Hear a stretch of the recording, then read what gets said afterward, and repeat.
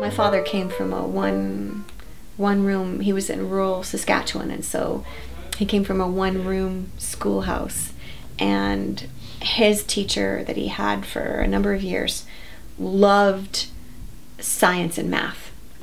And so my father went on to be an engineer, and he really loved science and math as well. Who your good teachers are, you know, people would be able to say right away, oh, so and so and so and so and so and so, but they may not know right away why, right? They might just, oh, well, everybody liked him or her. But what they don't realize, if they really think about it, is it's probably because that teacher made the effort to connect, and they were passionate about what they were teaching, and so that rubbed off on them, and they were excited about it too. I realized that my true teacher that I always turned to was my father. So when I had difficulty, I would always come home, and he was the one who would bring it back to something that was relative to my life. So if I was having difficulty in math, he would say, all right, let's talk about a story. Pretend that you're water skiing and you're going a certain speed behind the boat, and then you go and you cut across the wake, and that you're accelerating. So I was able to take that experience and apply it to my learning. And that was how I learned as a child. And that's how I made it over the different obstacles that I did, is that I had a tutor, my father, that was amazing. Looking back, I believe that I probably teach the way he taught me. And so when I went into school and I always knew that I wanted to be a teacher, I went straight into the Faculty of Education at university. And that's where I started to actually question what I wanted to be, because the way that I was being taught to teach was against how I felt intuitively that I wanted to teach, if that makes any sense. And the more that I explored the different philosophies of education, the more I connected with Rousseau, Maria Montessori, and some of her foundation, Waldorf. So again, when we're looking at ArtsCalibre Academy, lots of times people will ask me what we are, and we are all of those things, but we are none of only one, because it's very eclectic. And I think that through my education, my formal education, post-secondary, I really started to question, because I went into education thinking that everybody was going to think like I did and everybody was going to teach, and I was just going to be an affirmation for me of why I've chosen this career. And that's not what happened. When I went into my first year of teaching, it was a really tough year. I had 37 students in my classroom. I had 2 special needs, and I struggled because I wanted to connect with all my students, and I felt like I couldn't do that. There were too many of them. They had too many different needs, and I, pulled out all of my tools and was trying to reach them all. What I did discover, though, was after the first year, I did reach them all. I built excellent connections with all of my students, and my principal at the end of the first year asked me to take those students up to the next grade level, which for me meant that I would have to throw out all of those plans, which I typically do anyway, actually, because when you're working with different children, you need to use different ways to connect with them. But I went from teaching grade 3 to grade 4. Same students, completely different curriculum that I need to learn and apply, and I had the summer to do it. When I finished my second year of teaching, I was really quite disillusioned again, it just was really haunting me as to the students that I wasn't able to connect with on a daily basis, the students that were struggling, and how I could reach them. I knew what I needed to do, but I couldn't do it because I didn't have the time to do it. So I taught with the Edmonton Public School Board for 5 years, and decided to take a break from teaching and go and do some professional development. So I did some movement, I did some music workshops, and I actually started to explore kinesiology, because again, I'm a very hands-on kinesthetic person. And what was interesting is that even though I was sort of working in a different field, I was always applying it to, okay, how could I teach this? how could I use this to teach and connect with children? So even though I was taking a break from education, I think I was still developing my philosophy. And when I came out to British Columbia, I didn't have a teaching job out here, and I started teaching piano, I started teaching fitness, I started teaching personal training, and then ended up being called back to it, a personal experience of mine. I watched a movie about a teacher that was very, very passionate, and I realized that I needed to go back to education because that's my true calling. And I was offered a position with the Greater Victoria School District, but I was also teaching at a high school level. And what was really interesting about that is that I had all of the experience, kindergarten to grade 8, and now I was teaching grade 8 to grade 12.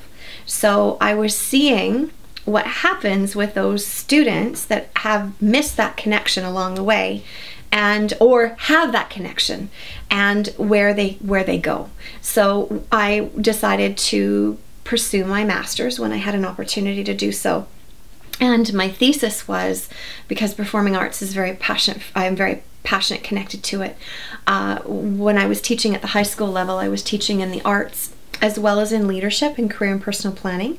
And I really saw that when students had a hook, something that gave them the confidence, it sort of spilled off in other areas of their lives. And I could go into many, many stories of that. And I'm still hearing stories of students that are now grown up and have children of their own, and they're coming back and running into them, and just, you know, hearing about how their experience in the arts gave them the confidence to pursue wonderful careers for themselves.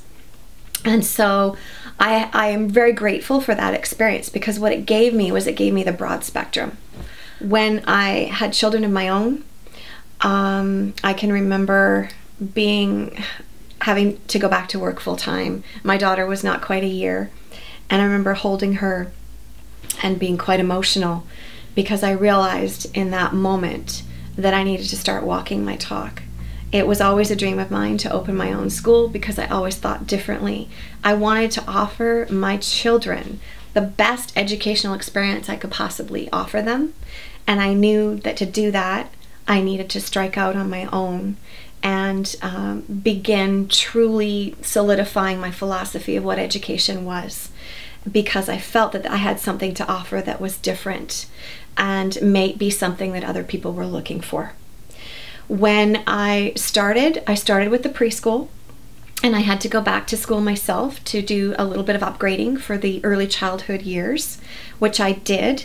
And I started the ArtsCalibre preschool when my oldest daughter was 3. And at first I had people really questioning why we have the structure, we don't have the centers. Our spaces are very open to allow the creativity and allow for the different activities, so we aren't broken off into the different centers, which is sort of a typical preschool. And so in the beginning there were, you know, questions, because it was very different than what most people were used to. And now people really enjoy the experience. Children generally do very, very well in the program, and they build their confidence and also get the skills to prepare them for kindergarten.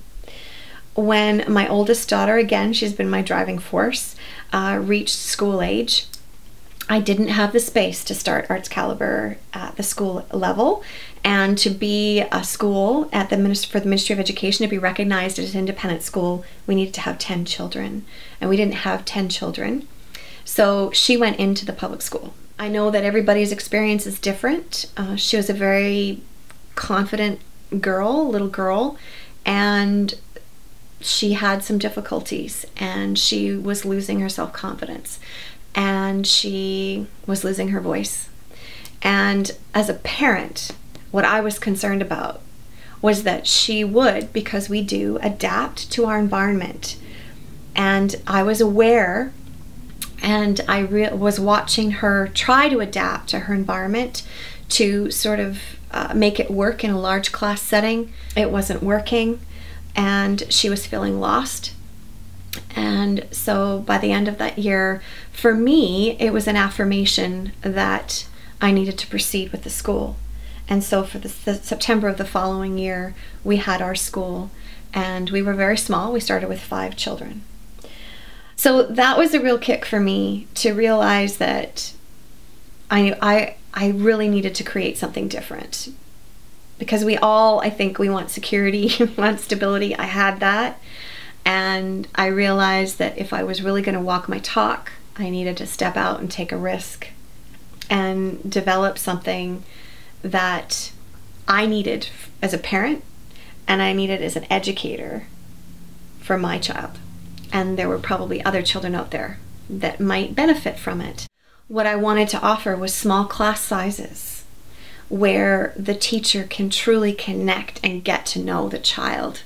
Because as an educator, it is our job to figure out what is needed to provide the best education for each child.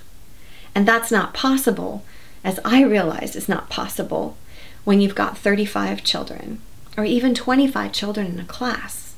Because as a teacher, we end up teaching down the middle because you've got a curriculum that you need to deliver, and so you actually end up teaching to the curriculum, not to the individual child.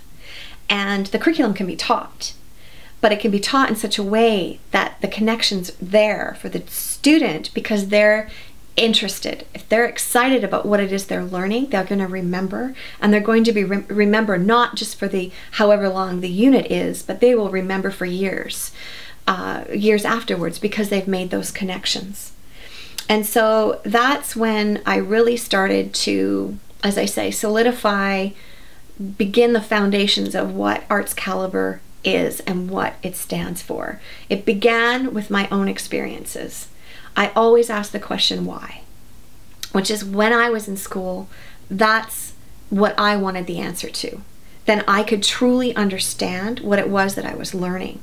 And in mathematics, when the teacher couldn't answer the why, because they're saying memorize a formula, and I always had, well, what if I forget the formula in a test? How can I figure it out? And if they couldn't provide me with that answer, then I would go to my tutor father, who would then explain it to me that yes, there's many different ways that you can come up with the answer, and use those tools and go from there. So when I'm developing ArtsCalibre's philosophy, the why is in big capital letters in the center of everything. Why are we teaching this? Why is it important for the teacher and the student? And when you can answer both of those questions, then the learning can happen and the teaching can happen. And teaching is more facilitation.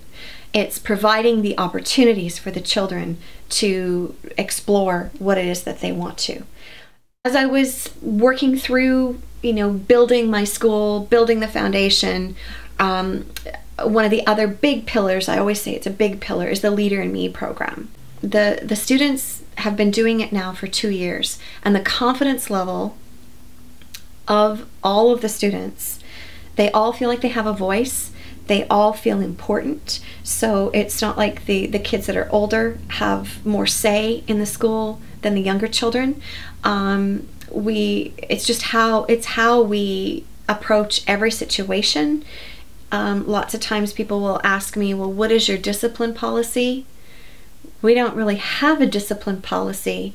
We have the Leader in Me, the 7 habits, and that's how we deliver, and that's the culture of the school. It's shifting the paradigm, and therefore when there is a conflict that arises, we use those 7 habits to work through it. So all of the children are empowered. It's not coming from the top down. We work together. And so in working through all of those different conflicts using the 7 habits, it's always consistent. All the students are involved, and therefore we're continually creating a safe environment. When you have a safe environment in your school, students will take risks. They will take risks academically, they will take risks socially, and most importantly, they'll be creative because they realize that the possibilities are endless. And that's sort of the second piece of ArtsCalibre Academy, is the creativity. As we move into more and more of a fast-paced society, our students we have no idea what they are going to be, what we're preparing them for. We can't possibly keep up with technology, because when it gets on the market, it's already becoming obsolete because something better is coming along. So what do the students need to be successful in their lives? They need to be critical thinkers. They need to be decision makers, problem solvers, and they need to be confident. They need to feel confident. They need to feel that if they have an idea and they've thought through that idea, that they can present that idea. They also, and one of the habits of the leader in me is to seek first to understand before being understood. And that's probably one of the hardest life skills that we all need to constantly be aware of. But being a good listener and understanding where other people are coming from is an excellent skill to learn to be a team player. And I think that that's a really, really important skill. The Covey Institute is always reaching out to the community and asking future employers what it is that they're looking for. And those are the skills that they're looking for in their employees. And so to be able to start that skill base at a very early age and to foster it so that when they are graduating, they've got it. It just becomes a part of who they are. It just makes really strong, confident individuals going into the workforce. All of our staff are trained in the Leader in Me, so they feel it's a part of their lives. They live it, they breathe it themselves, because if they don't do that, then they can't possibly teach it. And so we've created this culture, and we are continually creating this culture. The other piece is the Mind Up.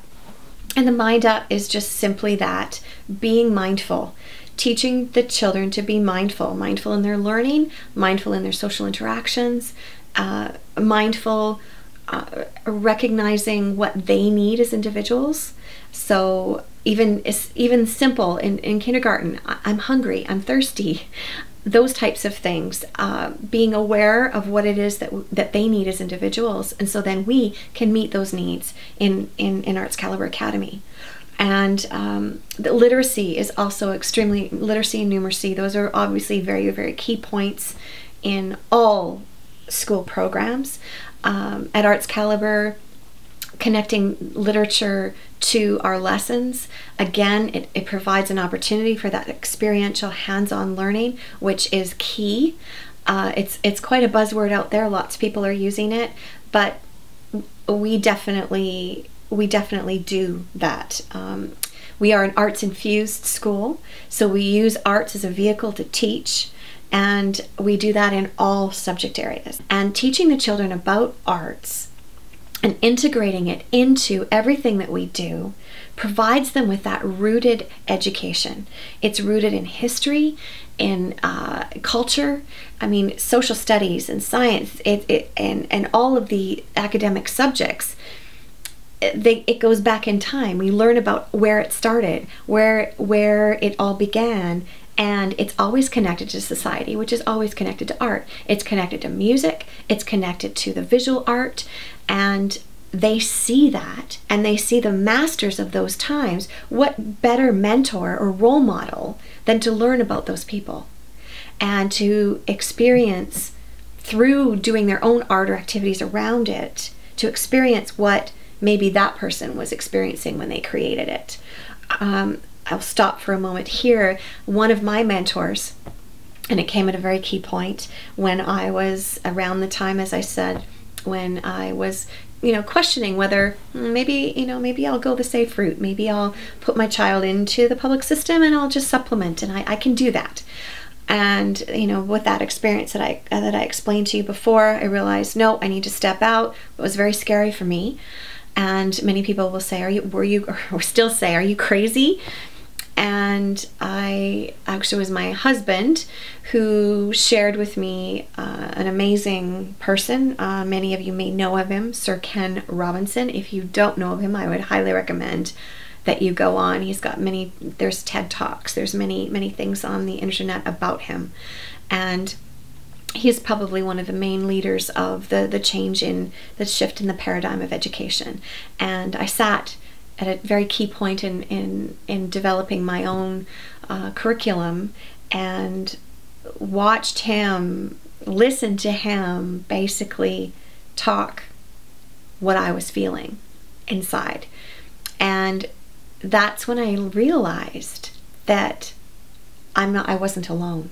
I wasn't alone in my feelings, my beliefs, and that gave me the courage actually to forge ahead, because you know, what we're creating here at ArtsCalibre is different. And I thank the parents that have joined us when we were very young and new.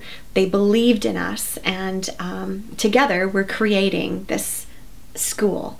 And with every year it grows and it gets stronger, and with every year for me is the affirmation that what we're doing is just, it's transforming, and it's very exciting. I often get is, I know, you should change the name, Sandra. You shouldn't call it ArtsCalibre Academy, because, you know, it means that, you know, do you just do art all day? Yes, we do a lot of art. The art is integrated into all of the lessons, as I said, but it's more than that. It's a vehicle that we use. It's a tool that we use, even if it's not necessarily a vehicle, to teach the child. And how we teach that child depends on the child. It depends. We've got many tools. I've listed some of them. And another big part that ties into the leader in me is we want our children to feel confident in themselves, to be tuned into who they are, so they look after themselves. They sharpen their saw is habit number 7 for the 7 habits. But that they're being fit. They're looking after their bodies. They're fit for life. They're not just going out and playing sports, but they're actually learning how the body works and how to connect with it and to be fit. Our students do swimming lessons. In the timetable, they do it for 2 terms out of 3. We're starting a swim team. We do functional movement in our phys ed classes. So it's going beyond teaching the skills of soccer, teaching the skills of baseball, of the team sports, which are really important. It's about teaching about physical movement and why. There's that why again. Why are we learning about this? Why is it important? Because when you get older and you're not in school anymore, you're still going to need to look after yourself so that you can be fit for yourself. Not necessarily a marathon runner, though if that's what you want to do, that's awesome. But to recognize, I'm going to go for a walk, or I need to drink enough water, that it just becomes part of, again, it's that holistic approach. It's looking at all sides of education.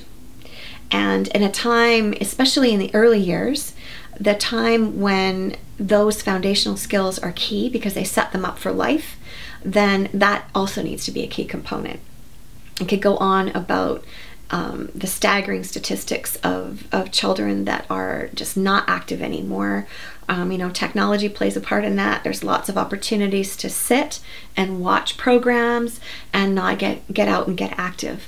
And so, you know, that's another really big component of our school, is the whole child, the physical child, the intellectual child, and the emotional child. It's the whole package. Well, the real key point and success for education is that you need to know the child in front of you. All aspects. Like it's important to know your students. And so how we get to know our students is through the leader in me, through the holistic approach. Again, that's a buzzword right now, but it's true. And our children coming into our schools everywhere are way more complex than they used to be because they're exposed to so much more. And in terms of technology, many children in kindergarten come in with the skills beyond kindergarten level, more than they did before, because they've got exposure to many wonderful educational programs that are available on the internet or the television programs. There's just more than there was before. And so we need to figure out where each child is at and where they want to go. I also believe that each child comes in to this world with a desire, a skill, a talent. We all have it, and it's sort of our job as parents, as educators, as facilitators, as coaches, to discover that and help do whatever it takes to have that child or individual recognize that talent, skill set in themselves, and then to foster it and nurture and help them be the best that they can be. And for many children, they're very talented, and their abilities are far, it's not just one, it's many. And so we don't want to limit them. We want to encourage them to strive to be the best that they can be in all the areas of their interest. And when they get older, then they will have lots of doors open for them. Another question that I am asked is, well, how can you possibly take this philosophy to grade 12? And my answer to that is, how can I not? Because where will these children go from here? We have given them the flexibility to truly explore who they are and see what they're capable of. And then if we shut that down at grade 5, where will they go for 6 to 12? Or if we shut that down at grade 8, where will they go for 9 to 12? So my commitment is to carry ArtsCalibre Academy to grade 12.